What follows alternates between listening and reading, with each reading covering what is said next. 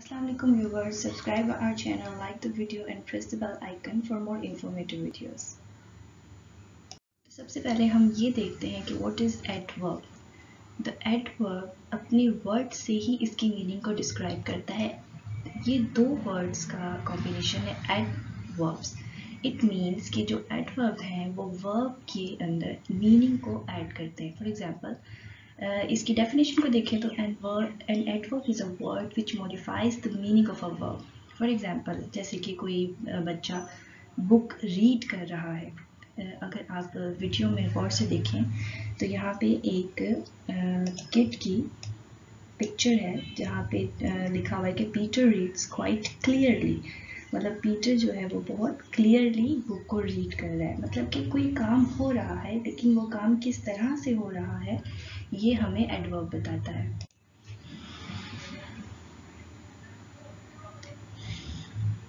इसी तरह से अगर हम अपनी लेफ्ट राइट पे एक पिक्चर देखेंगे जहाँ पे एक गर्ल है विच इज़ रनिंग. वो रन कर रही है, मतलब वो कोई एक्शन तो शो कर रही है लेकिन वो एक्शन किस तरह से कर रही है ये हमें एडवर्ब बताता है. फॉर एग्जांपल, अगर यहाँ पे लिखा होता कि fastly, quickly, slowly, it means आहिस्ता, तेज़ी से, तो ये हमें कौन बता रहा है? ये हमें एडवर्ब बता रहा है कि कोई काम किस तरह से हो रहा है. इसी तरह से अगर आप मिड में एक पिक्चर देखें तो यहाँ पे लिखा हुआ है this is a very sweet mango. मतलब कि एक मैंगो तो है, अब ये इसका एडजेक्टिव है. तो बेसिकली जो एडवर्ब है वो हमें किसी वर्ब, एडजेक्टिव या दूसरे एडवर्ब की मीनिंग को मॉडिफाई करके शो करता है या डिस्क्राइब करता है. नाउ लुक एट हियर, यहाँ पे एक बॉय है विच इज़ रनिंग. नाउ ये एक एक्शन है, इट इज़ अ वर्ब. अब हमें एडवर्ब ने ये बताना है कि जो ये एक्शन है ये स्लोली हो रहा है, स्लोली कंडक्ट हो रहा है या फिर फास्टली कंडक्ट हो रहा है. सो बेसिकली हमें एक एक्शन जिस तरह से होते हुए नज़र आता है वो हमें एडवर्ब बताता है. लाइक यहाँ पे लिखा हुआ है कि रनिंग स्लो और फास्ट. ये आपने बताना है कि ये रनिंग स्लो कर रहा है या फास्ट कर रहा है. मतलब आपने डिस्क्राइब करना है वर्ब के एडवर्ब को या वर्ब को डिस्क्राइब करना है एडवर्ब की हेल्प से. अगर यहाँ पे एक और एग्जांपल दी हुई है आपको, अगर आप यहाँ गौर से देखें तो यहाँ पे the most favourite cartoons of our kids Tom and Jerry. तो जो जेरी है वो टॉम की टील्स को एग्रेसिवली ब्रेक कर रहा है. तो ये एक एक्शन है.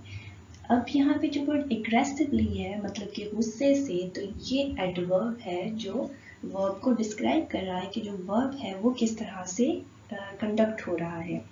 सो द वर्ड जो ब्रोक यहाँ पे मैंने अंडरलाइन किया हुआ है बेसिकली ये वर्ब है. एंड द वर्ड एग्रेसिवली जो है इसको हम कहते हैं एडवर्ब. यहाँ पे कुछ और एग्जांपल दी गई हैं. अगर आप यहाँ पे पहली पिक्चर को देखें तो जो एक बेबी गर्ल है विच इज़ स्लीपिंग, तो यहाँ पे हम कहेंगे द गर्ल स्लीप साउंडली. तो जो वर्ड साउंडली मतलब कि जो लड़की है वो बहुत अच्छे से सो रही है. तो जो वर्ड साउंडली है इसको हम एडवर्ब कहेंगे. अगर आप दूसरी वीडियो में देखें तो एक जो कार्टूनेटेड इमेज है which is eating his food very hungry, मतलब बहुत भूखे तरीके से, बहुत जल्दबाजी से वो अपना खाना जो है वो खा रहा है.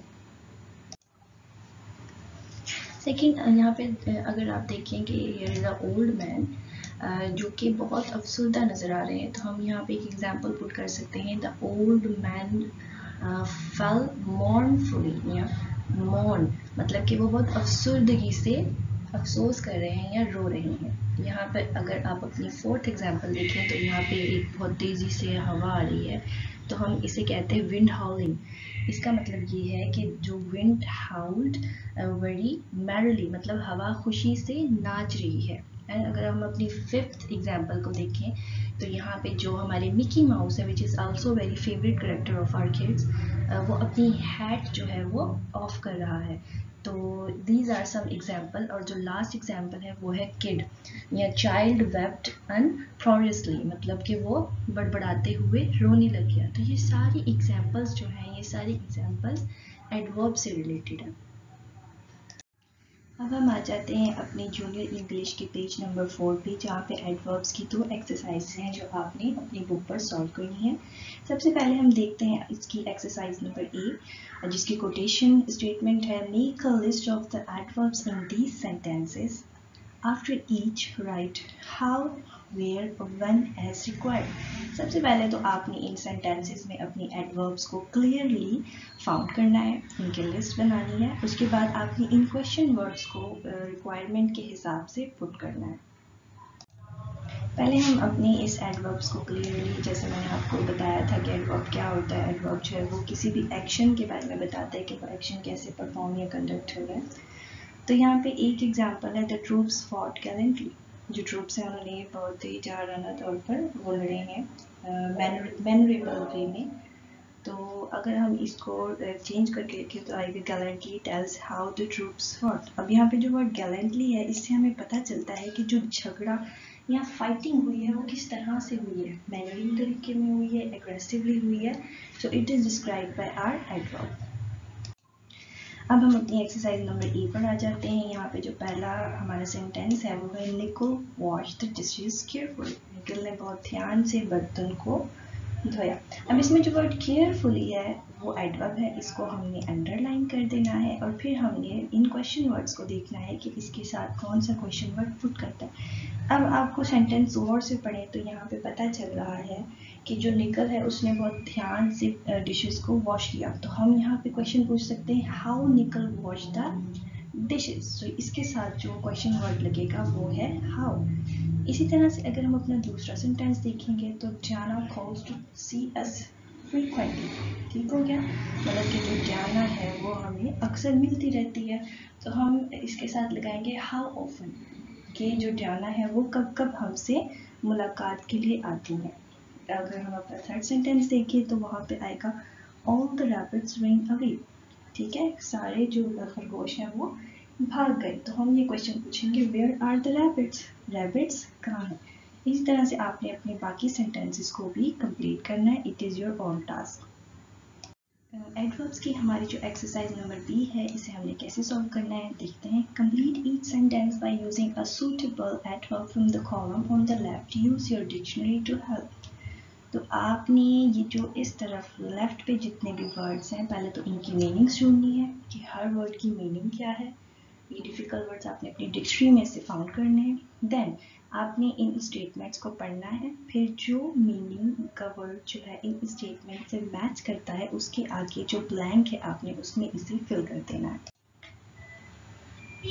अभी जब पीछे हमने 5-6 एग्जाम्पल्स देखी थी हमने, तो baby sound and the boy eight हंग्रीली, the old man fail and the hat etcetera, जितनी भी एक्सरसाइजेस थी वो इन्हीं क्वेश्चंस में से, इन्हीं स्टेटमेंट्स में से मिलती है। फॉर एग्जांपल यहाँ पे अगर आप देखें sentence number 4, the child wept अनप्रोग्रेसली। अभी हमने पीछे अपनी वीडियो में इसकी एग्जाम्पल देखी है। उसके बाद अगर आप यहाँ पे देखें एक वर्ड आ जाता है कि the old man, question sentence number 5, the old man fan मोर्नफुली। ये भी हमने अभी अपने वीडियो में देख चुके हैं। ही at his food हंग्रीली। We have also saw this example in our video.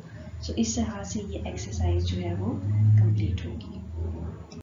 आज का हमारा जो दूसरा टॉपिक है वो है noun, nouns singular and plural.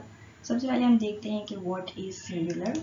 जो सिंगुलर है वो कहते हैं वाहिद को, एंड जो प्लूरल है वो हम कहते हैं जमा को। अगर आप अपनी वीडियो में गौर से देखें तो सिंगुलर के एरो में जो बर्ड है वो एक है और मैंगो भी एक है। तो प्लूरल में जो है वो 2 बर्ड्स हैं और मैंगोज भी बहुत ज़्यादा हैं। तो इट मीन्स जो सिंगुलर है वो एक चीज़ को डिनोट करता है और जो प्लूरल है वो 2 या 2 से ज़्यादा चीज़ को डिनोट करता है। अब हम देखेंगे कि सिंगुलर से प्लूरल बनाना या प्लूरल से सिंगुलर बनाने के रूल्स क्या हैं। तो आप यहाँ देखिए, सबसे पहले जो नाउन है जब हम उसे प्लूरल में चेंज करते हैं तो हम एस को ऐड करते हैं। अब एस और ई एस या आई E S, V E S etcetera ये किन वर्ड्स के साथ लगता है। तो सबसे पहले हम ये देखेंगे ऐसे वर्ड्स जो S H, C H, x, जी या एस पे ख़त्म होते हैं, उनके साथ हम क्या लगाते हैं, उनके साथ हम एस लगाते हैं। जैसे अगर हम एक वर्ड लेते हैं stitch, S T I C H, तो ये सी एच पे ख़त्म हो रहा है, तो इसके साथ अगर हम इसे प्लूरल करेंगे तो वो बन जाएगा स्टिचेस, तो उसके साथ ई एस लग जाएगा। अब हम अपनी दूसरी एग्जांपल देखते हैं। ऐसे नाउन्स जो एंड होते हैं किस पे, वोवल या वाई पे, मतलब कोई भी एक वोवल उसके साथ लगा हो, ए ई आई ओ यू, और साथ में वाई हो, तो उनके साथ हम क्या लगाते हैं, उसके साथ हम एस लगाते हैं। देन हम अपनी थर्ड एग्जांपल देखते हैं। ऐसे नाउन्स जो किसी कॉन्सोनेंट, मतलब कोई भी वोवल के अलावा जितने भी अल्फ़ाबेट होते हैं वो और वाई के साथ एंड हो, फॉर एग्जांपल स्काई, एस के वाई, तो उसका जब हम प्लूरल बनाएंगे तो हम क्या ऐड करेंगे, वाई को ख़त्म कर देंगे और आई ई एस को हम पुट कर देंगे। देन ऐसे नाउन्स जो एफ या एफ ई पे ख़त्म होते हैं तो उसके साथ हम जब प्लूरल में चेंज करते हैं तो हम वी ई एस लगाते हैं। For example thief, THIEF, thief, F पे ख़त्म होता है, जब हम इसे प्लूरल करेंगे तो थीव्स बन जाएगा। इसी तरह से नाइफ, FE पे ख़त्म होता है तो FE को हम चेंज करके VES लगा देंगे। देन ऐसे वर्ड्स जो वोवल पे और साथ में ओ पे ख़त्म होते हैं, फॉर एग्जांपल वोवल आ गया जैसे शू है, SHOE, ठीक है, तो उसके साथ हम क्या लगाएंगे, एस लगाएंगे, शूज़। और इसी तरह से एक लास्ट एग्जांपल है, कोई भी कॉन्सोनेंट और उसके साथ अगर ओ होगा तो एंड पे जो प्लूरल है वो ES में चेंज हो जाएगा। So these were the rule to make plural noun. Heading toward our exercise, आपने जूनियर इंग्लिश की बुक में जो एक्सरसाइज है इसकी पेज नंबर 5 पे सबसे पहले आपने क्या करना है कि आपने यहाँ पे ये जो सिंगुलर और प्लूरल हैं इनको अच्छे से रीड करना है, याद करना है, एंड देन अपनी इन एक्सरसाइजेस को आपने सॉल्व करना है। फॉर एग्जांपल यहाँ पे पियानो है, आप यहाँ पे ये वर्ड पियानो देख सकते हैं, इसका प्लूरल यहाँ पे लिखा हुआ है पियानो, तो आपने यहाँ पे इसके फ्रंट पे इसका प्लूरल लिखना है। इसी तरह से बाकी सारे वर्ड्स भी जो है वो यहाँ पे पाए जाते हैं, आपने इसे सर्च करना है और यहाँ पे राइट करना है। देन एक्सरसाइज बी है राइट द मिसिंग वर्ड्स। अब यहाँ पे वर्ड दिया हुआ है फैक्ट्री, ठीक है, आपने रूल्स अभी पढ़े, आप रूल को 2 से 3 बार जो है वो दोबारा से वॉच और लिसन करें तो आपके ये रूल्स बहुत अच्छे से समझ आ जाएंगे। यहाँ पे है फैक्ट्री, तो हम यहाँ पे लिखेंगे मैनी फैक्ट्रीज, ये वाई पे ख़त्म हो रहा है, वाई को हटा के हमने IES जो है वो यहाँ पे पुट करते हैं। ये भी सारे वर्ड्स जो है वो आपकी इस एक्सरसाइज में मौजूद हैं, आपने इसे सर्च करके यहाँ पे जो ब्लैंक्स हैं इसको फिल करना है।